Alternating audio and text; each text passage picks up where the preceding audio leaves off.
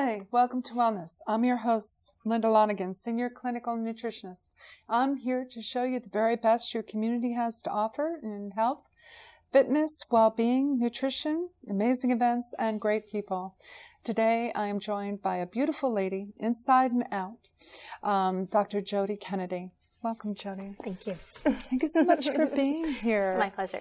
So you do so much. Where did it all start?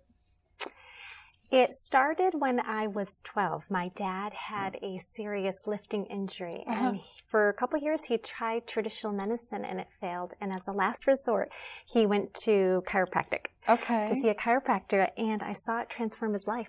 Wow. And I knew at that moment that's what I wanted to do. That's what you wanted to do. And you've been doing it for how many years? 16. 16 years. Yes. And you do something extremely different in your whole body approach. Can you share with me about that? Sure. So as a holistic chiropractor, I'm going to look at the total person, not just structurally what's going on with the spine, but also energetically, nutritionally, because everything is connected, top to bottom, inside and out, front and back. So to get to that root cause, it's important to address the whole person. To address, yes. And in addition to what you do here with having 2 boys and a successful practice, you also have worked in Cambodia and you're going back. Can you share that with my viewers? Absolutely, absolutely. So with my church, we'll go to Cambodia to serve the underprivileged. We go into the slums, we go into the red light district, into the poorer villages, and we share whatever knowledge we have. So medically, I'll go and I'll treat whoever is in need. We'll teach them good hygiene, how to brush your teeth, and how to eat. A lot of them, they're used to adding sugar to their rice. Wow, MSG, really? Yes, to everything. Wow. So we'll go in and just teach them healthy eating habits, healthy ways to improve their bodies, sharing what's called the iron fish, which you boil the water and it'll put iron into their diet for them. Interesting. Yeah. Very interesting. And you shared something about me because I'm all about, taking time to thank ourselves for our blessings and what we're given. And in terms of, you shared with me as far as what amazing people these were, and you shared a story with me in terms. Can you share that with my Sure. viewers? So when I was in the slums treating an older woman, she hadn't walked in 5 years, and just adjusting her and doing some other therapy on her. When I was done, she got up and walked. Oh my gosh. And she was so excited. And the very first thing she did, this poor woman, is to try and offer me a meal. And I was just so blessed at her giving heart and her hospitality. Yeah, and they live so simply and blessed and take into account everything they've got. Everything they've got. They'll offer you seconds before they'll take food. When you're at their house for a meal. Right. It's it's such an encouragement. No, and you're going again next year. Yes, I'm going again next July. That's absolutely phenomenal. Yeah. And I want to make sure that all the information of your website and everything is there if anyone's interested of giving for Dr. Jodi Kennedy in terms of her mission to Cambodia. And how long do you stay? We're there about 2 weeks. Yeah, we're there about 2 weeks, and we bring as much donations as we can to help them, and then we'll distribute it out in the areas. Oh. So. Unbelievable. And what are your living conditions when you're there? I'm sure they're compromised. So you make friends with the roaches. Yeah. You learn how to just when you're in the rural areas, they don't have normal bathrooms or normal showers, and so you kind of become one with the people. And in a way too, it's amazing because you live like them, you love them, and you help them. And you begin to just look at things simply and appreciate what you have. I'm sure when you go back home, it's like, wow. It's an appreciation. I know when one of the villages I was treating, my office literally had cows in the background. We were outside, and they were asking me, are you thirsty? I'm like, yeah. They climbed a coconut tree and got me a coconut to drink. Wow. Yeah. And can I ask you I'm just curious in terms of sugar to rice, why is, in terms of they're limited in terms of condiments or they have spices? It satisfies their sweet palate. It's just rice is cheap and Right. sugar is tasty. And so they've Right. just gotten in the habit of always tending to go towards that. Right. So I think it's lack of education. Just lack of education right. that they need. So in your successful practice, you've been established since 2006 in what you do. What are some tips that you would recommend? Because you're different in terms of the whole body approach. Yes. We hear so many specialists that are just one specialization, and they don't address the entire person. And that's what you do that makes you different.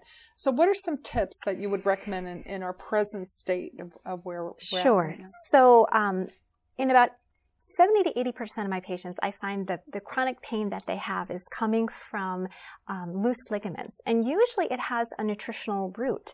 Either they need more minerals Right. in their diets or more good fats. So just having more foods, have minerals, get your superfoods like your chia seeds and different things to get that in your body. Right. To get the organic minerals, kelp and things like that Right. can really make a big difference, because if your ligaments are loose, you'll always have muscle tightness. That can be a Interesting. cause of fibromyalgia. Interesting. So Very interesting. adding that in a little bit here and there, very helpful. Right. And a lot of times, people are sore and tired because they have lost the normal muscle endurance, from a lack of the fuel, the good fats. Interesting. So adding some avocado, Right. adding the good nuts, walnuts, Sure. can make a huge, huge difference. And how they respond. And absolutely. Yeah. You will never hold an adjustment. You won't be able to maintain relief from massage or any therapy you're doing if your muscles can't carry your body around, Right. and if your ligaments can't support. Right. So that is something I recommend to everybody. Very, very important. Just building that solid foundation. That's right. I did my graduate dissertation with omega-3 fatty acids and help with proclivity towards atherosclerosis. And what was interesting with the 3,200 people was the variable, and then I used flax oil as a possible. Yeah. In terms of how important something like flax seeds, I don't know if you agree, Dr. Kennedy. Yeah. Oh, yes. Flax seeds are great. Ground flax meal or flax oil is anti-inflammatory, Absolutely. as well as helps with it has been shown to help with stabilizing blood sugar and helps sustaining energy. And it's just a very easy way of just incorporating it in your foods if your physician approves, because it helps in so many different levels. I'm always saying with my patients, even with chia seeds, that chia seeds, even though they start as something that grew out of a side of a pot, that they're just full of omegas and great things to add to a smoothie. Slowly and gradually to help with fiber and help with the omegas. So what other kind of nutrients are important as far as sustenance of muscle? Magnesium. Magnesium is great for muscles. And it's also important to support the bones. So often people think of just needing calcium, but you also need collagen, other things to maintain that normal resilience. Your bones need to be strong, but they also need to have some give.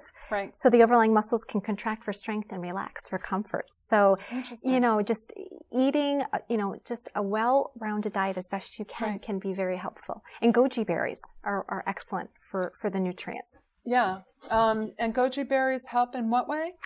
Trace minerals. Oh, okay. Yeah. Yeah. And the magnesium, I know that I'm always indicating for my diabetic patients, as far as magnesium facilitating over 300 different enzymes in the body. And because of our soil constantly being recycled and depleted and reused, our crops are losing the absorbability of natural magnesium that would present itself. And speaking of absorption, when our bodies are under more stress, it's like a car going uphill. You need more fuel. So even when you're eating healthy, if you're under stress, you're not going to absorb as much. And that's as healthy. You're only as healthy as much as you absorb the food. So helping digestion, if a little apple cider vinegar, as long as you don't have an ulcer, other things, digestive enzymes, fresh pineapple, papaya can all be very, very helpful to getting those vital nutrients from your food. Yeah. No, absolutely. I've recommended to my people in terms of natural papaya and pineapple. in terms of just those natural enzymes. And just through the time, as I've indicated, as far as that, just being aware of what we're eating and how we're going to feel after it. Yes. I don't know about you, but if I eat a pasta meal, I really feel afterwards like I have a brain fog and lack of concentration. Absolutely. Well, this is what I tell my patients. When you eat bad, it affects your whole body. Not only do you bloat here, but that inflammation goes everywhere. Sinus congestion, the brain fog, it's all because of that indigestion, not being able to break it down. The food literally is rotting in your stomach if you can't break it down. And it's going to have that negative effect. And that very often when you put it in those terms can make people pause on that second helping. Say no and maybe try something else first. That's wonderful to say that it's not only going to help with the brain fog or concentration, but it's going to affect negatively the entire body and how it functions. Yeah, because if you don't digest, you're going to end up reabsorbing those toxins. Right. And that's never good. Yeah. As Hippocrates has said, let medicine be thy food. Yes. Yeah. And not be our food and food be our medicine. And in terms of in the present with stress, what do you tell your people as far as working with stress? Well, one of the things that I'll tell my patients when they're dealing with stress is a number of different acupressure tips that they can do. There are different points on your hand you can rub to just work out stress. This is large intestine 4. To just rub it, and it can be very helpful. Very often, too, holding a point on your forehead is another reflex point, just for a minute or two, that helps you to be able to balance whatever you're thinking and have it not affect you as negatively. And breathing from your diaphragm is so important, not just for stress, but to help circulation. A lot of lymphedema, a lot of swelling comes from the fact that we sit. And when we sit like this. Mm-hmm. And it compresses every... Okay. Reminders are good. Reminders are you good. Bet they are. But when you compress the ribs, now all of a sudden you have less room for that oxygen to get in. Fascinating. You are going to not circulate here, which can lead to breast cancer if you get congestion. Right. So just sitting up, breathing deeply, stretch the ribs, counting to 10 and then letting it out, and just stretching, a little stretch to the side, shoulder circles is very helpful just to clear the mind. Yeah. And very valuable and important information. I have to thank you so much for being here today, just because of how many people you help at your practice, as well as who you are, and giving back. And I'm all about with my show in terms of how many ways, what can we do to give back? And thank you for doing that. My pleasure. Thank you so much, and such valuable information. Thank you so much. Remember that moderation and balance is key. Have a great night.